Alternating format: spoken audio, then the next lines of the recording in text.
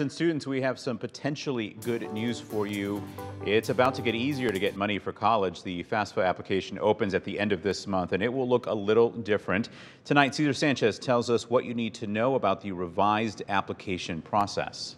It's the time of the year. Have you guys gotten decisions from us? Current high school students making a decision under education careers. Well, this has been a very exciting year for Augustana. We have more applicants than ever. Roberta Ferguson has been a financial aid counselor at Augustana College for 5 years. My job is to reduce the barriers and the difficulties that students have in obtaining the financial aid that they're eligible for. According to the U.S. Department of Education, nearly 18 million students submitted application for financial aid. You guys know the FAFSA is changing this year. For the 2024-2025 application, students and families should expect some changes to the process. The reasons why these changes are happening is so that the application process is easier for the students. A faster process that comes with changes in eligibility requirements, including family contribution, giving a new opportunity for an estimated 600,000 students. Many of the changes,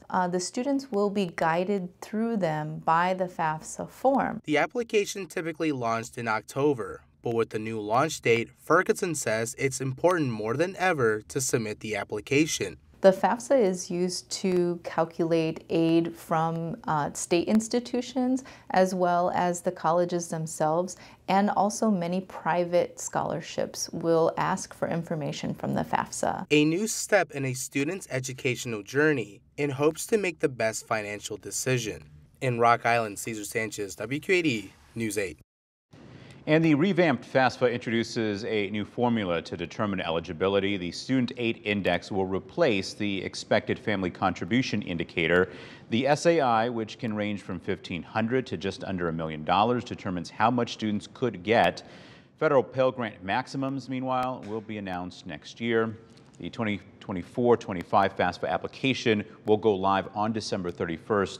The federal deadline to complete the form is June 2025, but students are encouraged to check their school to see if they have a different deadline.